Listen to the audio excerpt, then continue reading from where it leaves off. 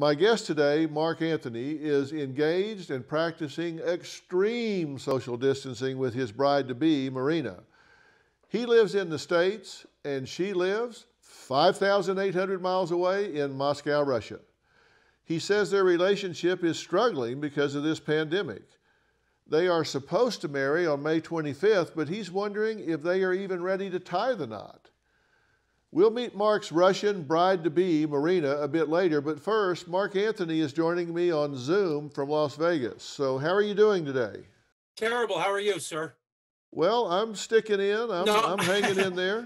I Um, wanted to see if you listened. You did. God bless you, Dr. Phil. It's a thank you for having us, and it's a real blessing to be here with you today. And I truly respect all that you do as a spiritual man and in your field of science of psychology. So thank you very much. It's an honor. well, you're welcome. This has got to be hard for you to be head over heels in love and over 5,000 miles away from your fiance. I don't have a problem in a sense social distancing, but yes, social distancing from Marina has been very difficult.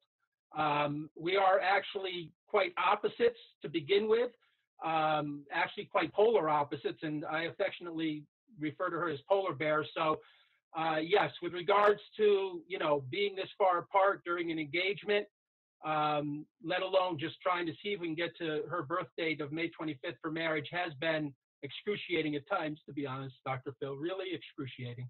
Well, you're almost 60 years old and you've never been married before? No, sir, because as lighthearted as this might sound, you have to have a fiance to get married. You have to have a girlfriend to get a fiance, and you have to have a date to get a girlfriend. And whether I was very, playboy, if you will, in my early years, or selective in my later years, or now almost desperate. No, I've had a couple engagements. None of them worked out. Why Marina? Why is she the one? Well, you know what? That's a great question. And if you ask me, I want to ask your professional and even personal opinion as a spiritual and blessed man. I'm sure you know of the expression casting lots. You know what that is, right? I do. Okay.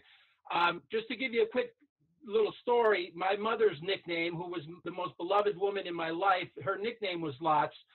And she died on, well, I was probably it was actually 1982. She gave me this beautiful diamond horseshoe ring. She has an identical one that I always, thought was really cool on her.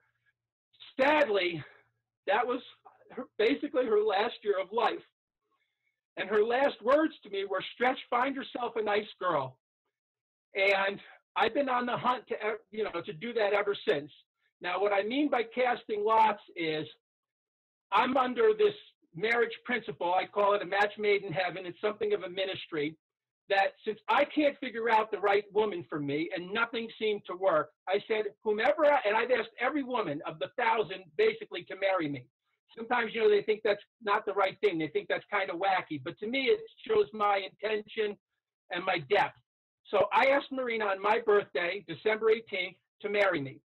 She immediately said yes. At first, because she speaks Russian and is bilingual, I didn't think she understood the language, so I had to double check. But she said yes and immediately allowed me to set the date of marrying her on her birthday, May 25th. This Marina, you say, I noticed, and you say she looks like your mother.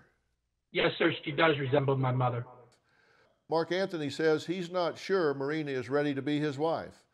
I'm going to ask her what she thinks about that when we meet her next.